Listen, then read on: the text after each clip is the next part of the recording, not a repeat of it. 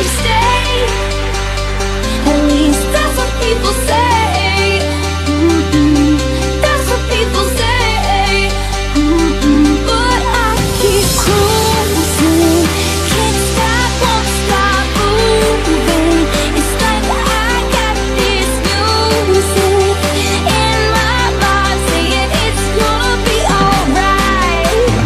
'Cause the player's gonna play, and the haters gonna hate, baby. I'm just gonna shake, shake, shake, shake, shake. Shake it off.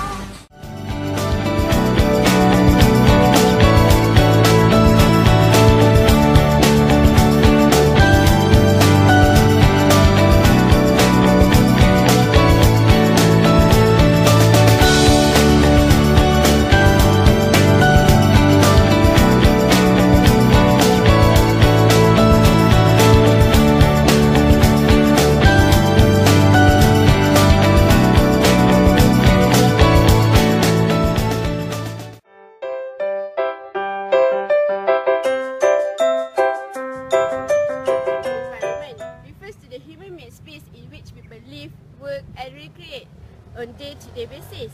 The built environment encompasses spaces and spaces created or modified by people, including building, parks and transportation system.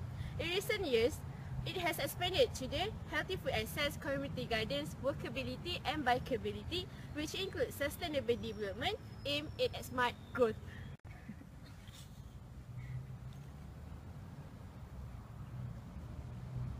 The built environment consists of 4 components, which are product, interior spaces, structures, and landscape. The first component is product. Products include material and commodities generally created to extend the human capacity to perform specific tasks. The second component is interior spaces. Interior spaces are defined by an arranged grouping of products and generally enclosed within a structure. Generally, interior spaces created to enhance activities and mediate external forces. The third component is structure. Structures are planned grouping of spaces defined by and constructed of products. Generally, structures have both an internal space and external form. The last component is landscape. Landscape are exterior area or setting for planned grouping of spaces and structure. Generally, landscape combine both natural and built environment.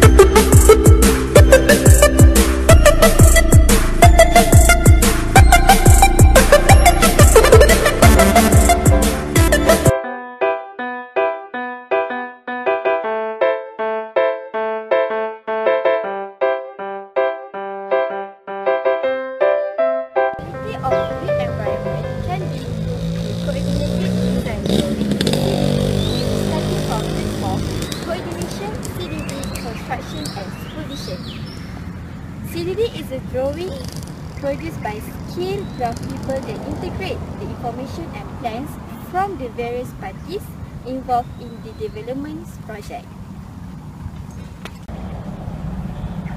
The benefit of coordinated design drawing are: first, it highlights plan discrepancies and missing information.